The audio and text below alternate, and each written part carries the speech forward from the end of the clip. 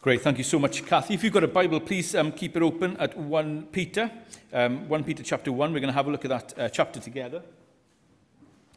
As a church, we have a vision statement that begins with these words, that we want to encourage one another to be captivated by Christ. That's the opening statement of our vision. We want to encourage one another to be captivated by Christ. And on this Easter Sunday, I thought it would be great to go to 1 Peter chapter 1, which has a passage which tells us how we can greatly rejoice and be filled with an inexpressible and glorious joy.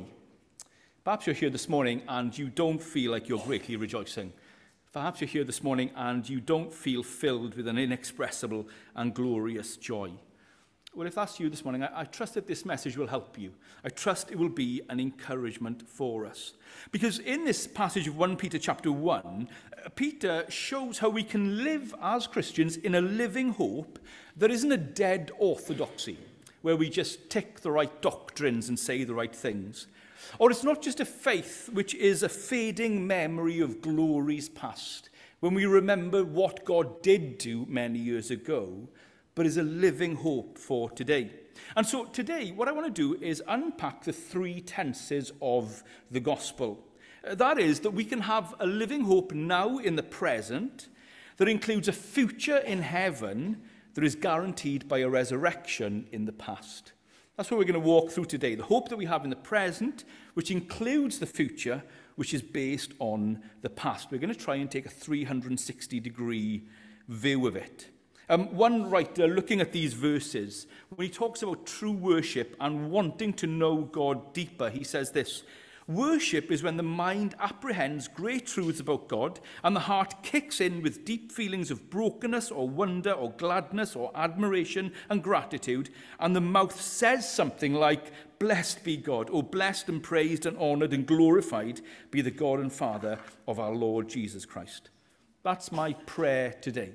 So let's pray and ask God's Spirit to fill our hearts as he opens our eyes.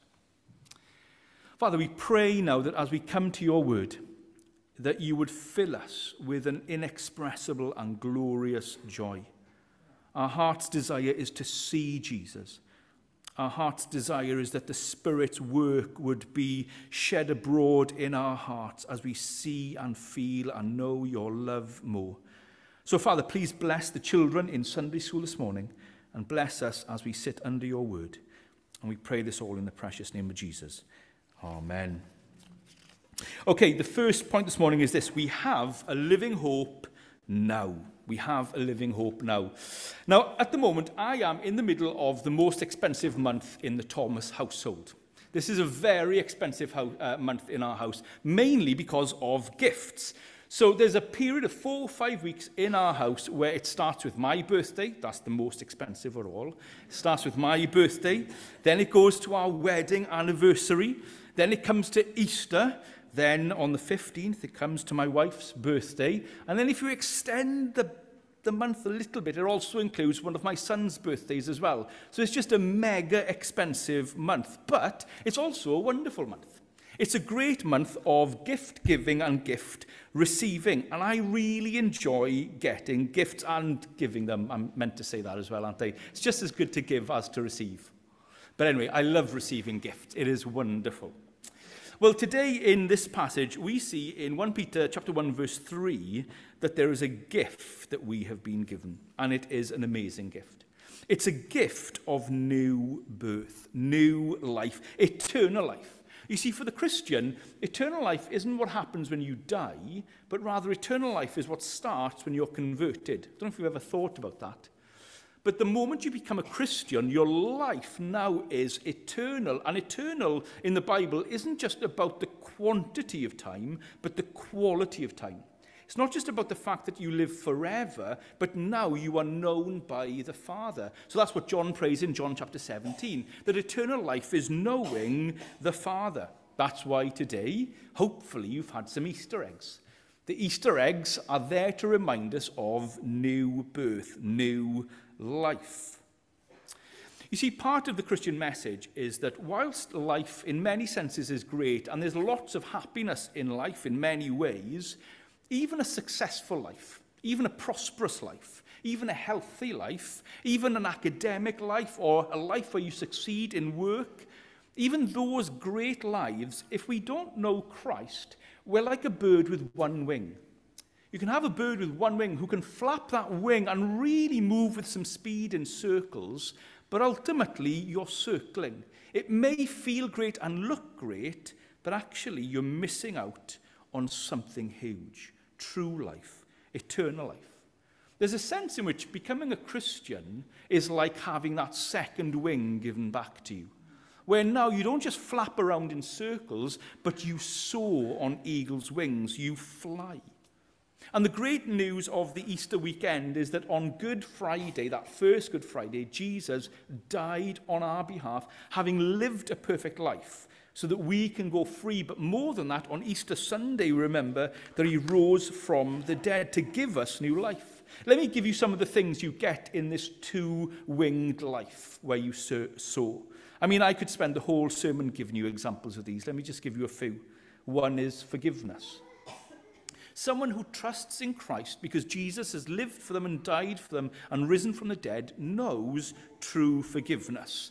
And therefore the ability to sleep in peace and have a clear conscience. You see, when your life is based on another and another who was perfect, you never have to worry about whether it's enough, whether you're good enough, whether you've done enough. Actually, if it's all based on Jesus, you can sleep well because you are forgiven. It's a wonderful thing, isn't it, to never have to worry whether you've done enough to earn forgiveness. Christ has done it all. On that first Good Friday, he said a number of things on the cross, but one of them was this: paid in full. If you want to know true forgiveness, trust in Christ. Or you can live life with one wing, just going around in circles, hoping you'll earn forgiveness. But you'll never really know, will you? But Jesus, he earns it all. Let me give you something else we get. We get love. And the experience of knowing that we're loved and accepted no matter what. Often people will come into our life and say, yeah, you're accepted no matter what. No matter what you do, I will always love and accept you. But usually there is a line, isn't there? And even if their love doesn't go, you do annoy them. But with God, there's a love that we can never be separated from. A love that never fails. A love that never leaves us. Because you see, God's love was given to us. He loved us before we were his, before we'd done anything we could have, because it's all based on him. And the Bible says this: look, if God was willing to give his only son when you were his enemy, how much more now, having been adopted into his family, will he love you forever? We have love. Another thing we have is purpose. We now are a child of God, and we have a mission to life. You see, going back to that church vision statement, the reason we want to be captivated by Christ, that's what we want to do for encouraging one another. We want to be captivated by Christ so that Christ will spill out into our life, and we will be a part of a spirit-filled church. What that means is we'll be a church where there's love, peace, patience, gentleness, self-control, where we always look out for other people. Love is huge, isn't it? Some of you will know George Verwer. George Verwer started a mission organisation called OM, Operation Mobilisation, and has an impact on Christians all around the world. George Verwer at the moment is on palliative care, and yesterday he released his last video as he prepares to go and be with the Lord. And George Verwer says this in his video. He says, what do I want my legacy to be for the next generation? Answer number one, love.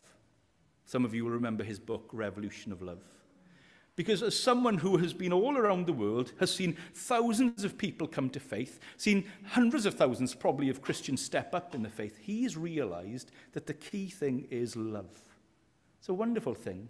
There's stories that the Apostle John, in his older years, just used to go around to congregations, stand in the pulpit and say, little children, love one another. Now, I don't know if that's true, but if you read his epistles, it seems like it could be. The wonderful thing for Christians is, because we know this inexhaustible love, that love spills out into the church.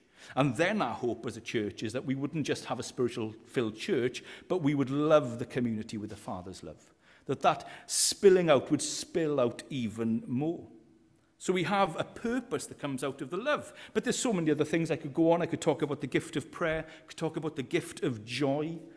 But there are so many parts of becoming a Christian. You are united with Christ. You have eternal life with him. I wonder, have you received that gift yet? It's the greatest gift of all. Every once in a while, it happens very rarely, might have happened to you, every once in a while, at Christmas, a present gets left behind the tree and you miss it. Has that ever happened?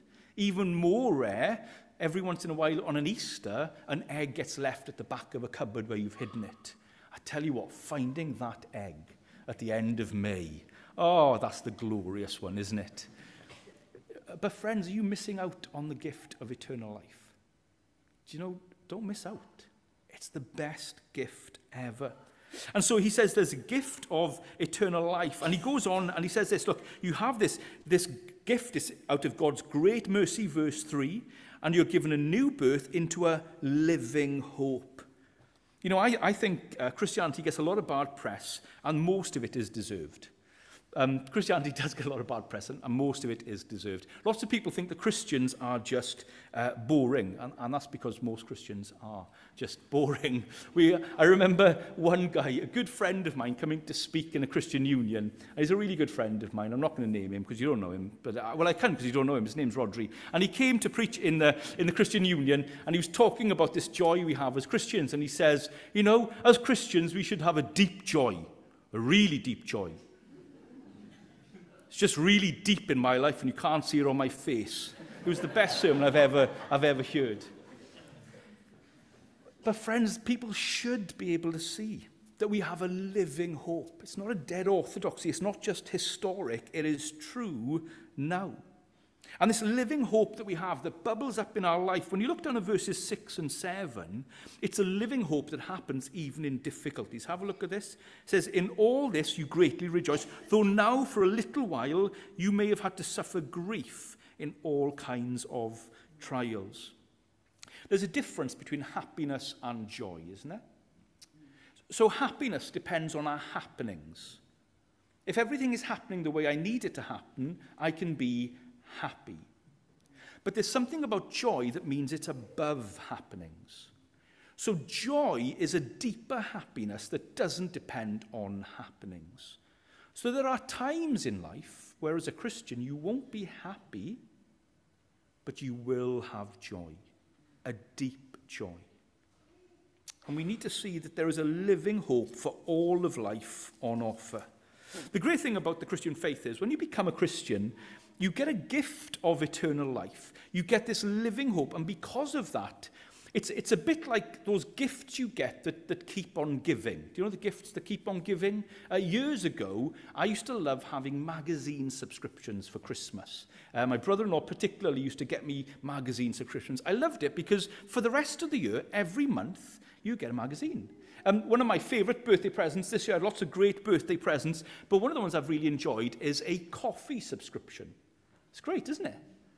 Because I get bags of coffee from people which I love. Take note, next year, March 26, if you want to buy me a bag of coffee, that's lovely. But the bag of coffee comes to an end. But Sian and Emily in work, they've bought me a coffee subscription. So once it finishes, I'm going to get another one through the post. It's brilliant. And you know, the gift of eternal life is a subscription gift. Not one that you have to work to and pay. That's what I think most people think, you see. We think our faith is a subscription. As long as I'm good enough, as long as I love Jesus enough, as long as I keep up on my holiness, I'll be okay. No. It's a subscription paid for. So his grace comes and comes and comes and comes. His love comes and comes and comes and comes. It never runs out. So friends, we have a living hope now.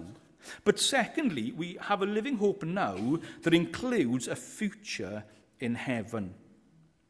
It's so important as Christians to remember that it's not just about now that we have a hope, but we have a hope for eternal life. Eternal life goes into eternity, and it is wonderful. One of my favourite passages to read to people when they're particularly unwell or when they're in their last hours of life is Revelation 21. I'm sure you know it really well.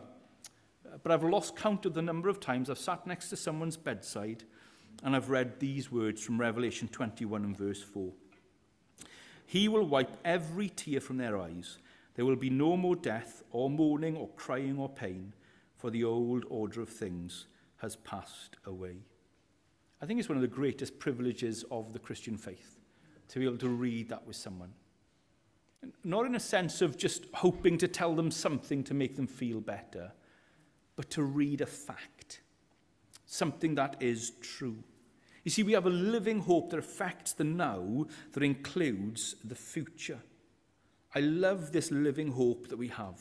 It's heaven. It's wonderful. One of the things that I love about that verse, which I never saw for years, do you ever find that there's parts of the Bible you read them for years and you miss the most obvious thing? I always missed the fact that the verse started with, he will wipe away every tear from their eyes. It's much better than there will be no crying. He will wipe away. It's a lovely personal nature of Christ. You see that sometimes in the Bible. Revelation chapter 1. Have you ever noticed that before when you have the vision of the risen Christ in Revelation chapter 1? On the one hand, he stands amongst the lampstands. So he stands amongst the churches. But then it also says that he holds the churches in his hand. There's a level of intimacy there. But then you read on, and John falls on the floor, so Jesus puts his hand on him and says, don't be afraid, I'm the Alpha and the Omega. The wonderful thing for us is we believe that eternal life is about knowing God and knowing him personally. It is wonderful. But we've got to get our concept of hope right. So the dictionary defines hope as expectation and desire combined. It's an interesting thing, isn't it? I'm expecting, I'm hoping, and I desire it, I'm hoping. But in a sense, that kind of hope in the dictionary is not a secure thing. I can hope I'll get a call up to play rugby for Wales. I can expect it. I can desire it. The way things are going, it might happen, but it probably won't happen. But the Bible tells us that hope is being sure of what we've hoped for. It's a certainty. It's a sure thing. And how? Well, verse 3 tells us. We have this new birth into a living hope through the resurrection of Jesus from the dead. You see, the living hope we have now includes a future in heaven. And as we're going to see later on, it's based on a historic fact of the resurrection. But I'm getting ahead of myself. Let's look more at this inheritance that we're going to have. Can we truly believe that we're going to go to a place where in heaven there's no more needs for hospitals? I always love that thought. I love the NHS. I love hospitals. I think what they do is amazing. And I've got to be careful because there's an awful lot of people in our church who work in medical professions. But I do long for the day when you can't get jobs anymore. Not in this world. But I do long for the day when we won't need hospitals anymore. And that's what heaven is like. And it's interesting because when it looks at this kind of resurrection from Christ that proves this heaven, verse 4 says this, and into an inheritance that can never perish, spoil, or fade. It's an interesting word to think about heaven. Heaven as inheritance. Now, let me tell you about Auntie Nancy. Auntie Nancy is a real person.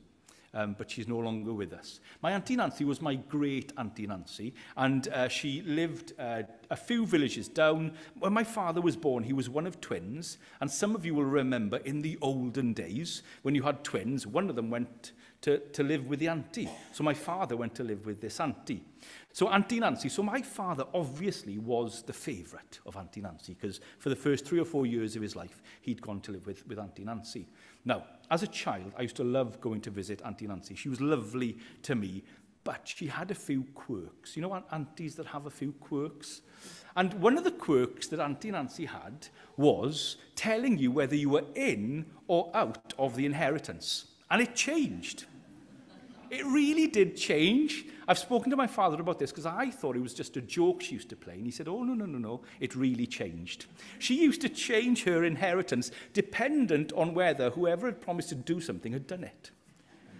So I've got cousins and uncles who used to be petrified because they'd go down, and if they kind of in passing said they were going to do something in the garden, but they hadn't turned up to do it, they were out of the inheritance. It was a fascinating thing. Well, the inheritance that we have is nothing like Auntie Nancy's inheritance. Again, I think even as Christians we can feel like this. At one moment we can feel assured, I've done enough, I've got the inheritance of heaven. And at another point we think, I've blown it, I haven't done enough. There's not enough evidence, I can't have the inheritance of heaven. But friends, this inheritance that Jesus has is one that you have no matter what, because it's based on Jesus' life, death, and resurrection. It's not based on ours. And when we grasp that, it gives us a beautiful assurance that will allow us to rejoice greatly even in suffering, and will give us that inexpressible and glorious joy, because we realize it can't be taken away. Now, Auntie Nancy did pass away, and she did leave money to people. She didn't leave any to me. Anyway, we can talk about that again. But I won't tell you what I did or didn't do. I think I was just the wrong generation. But the interesting thing is, she passed away 10, 15 years ago. Now, the amount she left 10 or 15 years ago, I'm sure was an impressive amount. And probably you could have bought a house with it. But let me tell you this, there's a good chance that the money she left 10 or 15 years ago, you won't get a house for it now. Not a chance. I mean, the economy has moved on. And actually, there's a good chance that if you invested the money in the wrong place, that actually that money has gone. It's diminished. The wonderful news of the inheritance we have here, verse 4, we have one of my favourite verses. We have an inheritance that can never perish, spoil, or fade. Isn't that wonderful? The eternal life that Jesus gives us, which is eternal life in heaven, but is also a living hope now, is an eternal life, a quality of life, a knowledge of God, a personal knowledge of God that can never perish, spoil, or fade. How many things in life perish? My mother, who's gone to glory now, gave me a watch. But it's perished, it's broken, it's gone. Doesn't matter how much I looked after it, it just didn't last. Or how many things just spoil, or they fade. How many of you have got those photographs? Remember before digital cameras and iPhones, when we used to print photos off? And how many of you have got photos now and they're fading? And you wish you could keep them, but they're just perishing in the sun, in light with age. The inheritance that is ours in Christ Jesus can never perish, spoil, or fade. I had a friend in Ammanford, a lovely guy. He'd worked hard all of his life.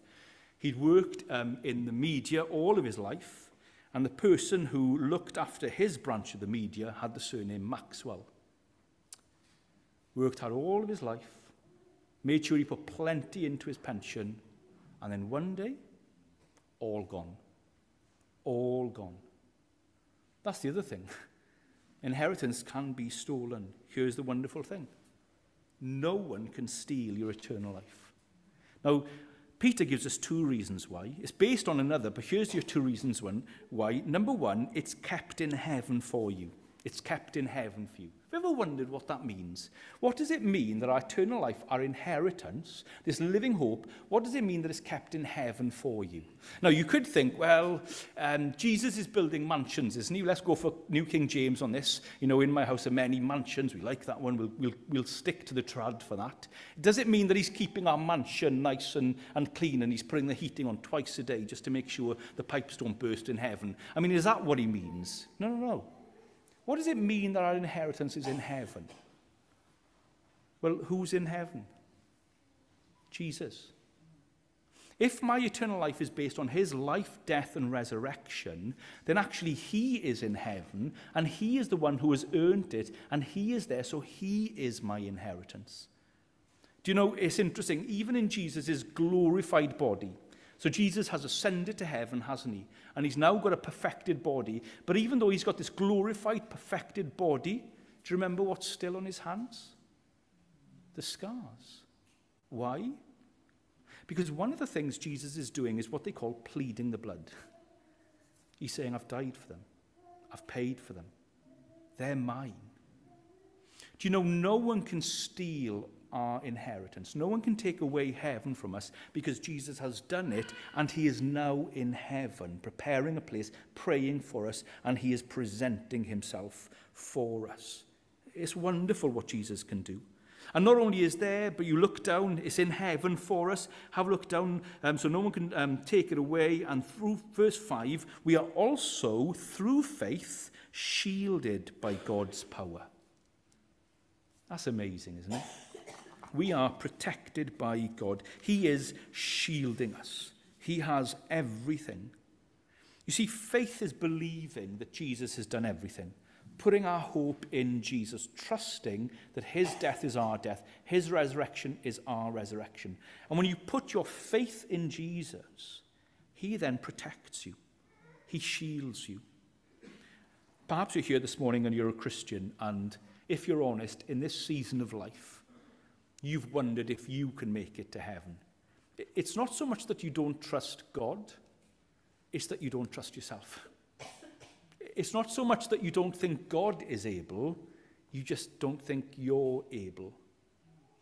It's a horrendous thing, isn't it? To wonder if you can hold on long enough. It's a terrible thing. I remember as a child, I used to love climbing trees. And one day, me and some friends were climbing trees in a back garden. And as I was getting quite high up in the tree, I fell backwards. And I grabbed onto the branch. And I could look down at the fall. And I knew it was going to be a really painful fall. I'd already fallen off trees and broken arms. So I knew what was going to happen. But another guy grabbed my arm. I felt like I was going to leave go and fall. But honestly, I could have left go. Because he was holding me. He was holding me. Friends, you might feel at the moment that you're being surrounded by things. Young people, you could be in school and you're being surrounded by temptations and struggles, or maybe you're feeling things you've never felt before, and you might be thinking, I don't know if I can keep going. Do you know what? It's not down to you. God will keep you. You see, when you look around this church and you see the grey hair people and the silver surfers, and the white wise people, and the bald people as well. When you look at them, none of them are here because they've held on. They are here because God has held on to them. And so even if you feel like you can't make it, you can. Put your faith in Christ and he will shield you. No one can take it away. And so perhaps you're here this morning and you're not yet a Christian, and you dearly want to become a Christian, but you're not sure if you're good enough. You're not sure if you can keep it up. You're not sure if you can do what Christ demands. Again, let me tell you, in becoming a Christian, he's the one who gives you the power to live the Christian life. He's the one who comes to live in you and helps you to do that.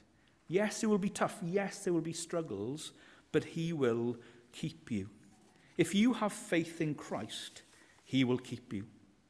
But thirdly and finally, we're going to come to the end now. Thirdly and finally, we have a living hope in the present that includes a future in the past that is guaranteed by has a future in heaven that is guaranteed by a resurrection in the past.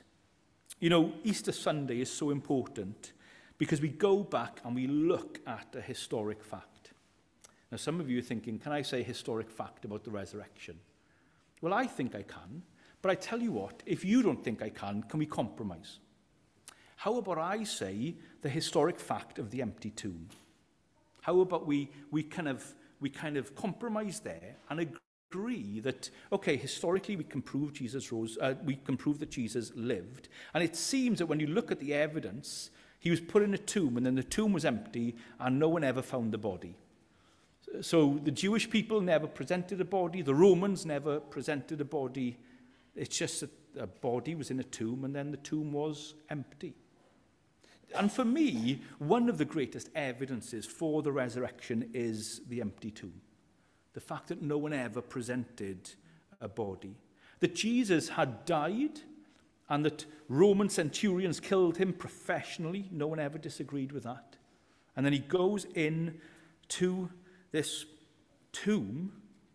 And then when they go on that first Easter Sunday, he's gone. For me, our hope now has to be based on fact. The danger is that we base our hope on feelings. Now, this is interesting, isn't it? Because the start of my sermon is, I want you to feel Christ. I want you to feel him.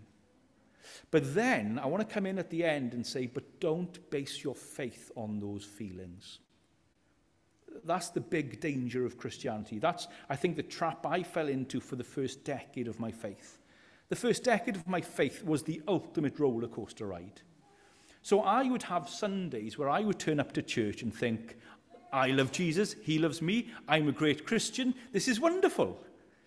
And then there would be Sundays where I'd turn up to church and go, I can't take communion today, I don't think I'm a Christian. And it was all down to feelings, whether I felt Christ was there or not. But our faith, while it affects our feelings, isn't based on our feelings. It's based on the fact of the resurrection, that Jesus has risen from the dead. You see, we still live in this world and we live in fallen bodies and we're surrounded by sin, which means we struggle. In fact, there's a kind of battle on the inside. The New Testament teaches us that one of the ways we know we're a Christian is that you're in battle. It says that the spirit and the flesh are in battle with one another, Galatians teaches us, so that you do not know what you want. Perhaps, depends how you interpret Romans chapter 7. I'm going to go with Romans chapter 7 as the experience of the Christian. That we do the things we don't want to do, and the things we don't want to do, we do. We struggle in this world. And if as a Christian we base everything on our feelings, then we'll be up and down. What we need to do is base them on the fact of the resurrection. And what that does then is, that changes our feelings. I think for the first 10 years of my life, I got it the other way. I feel Christ, therefore Christ must be alive. Whereas actually it should be, Christ is alive, therefore I can feel him, I can rejoice in him. By filling your mind with the truth, it drops into your heart. And as that drops into your heart, it overflows into your life. That's why our strategy as a church is to encourage one another to be captivated by Christ. Friends, if you are struggling at the moment, can I tell you the best thing to do? Go back to the gospel. Go back to Easter Sunday. Look at the resurrection. Say, this is true. I am his. Oh, would I feel that? Would I know that together?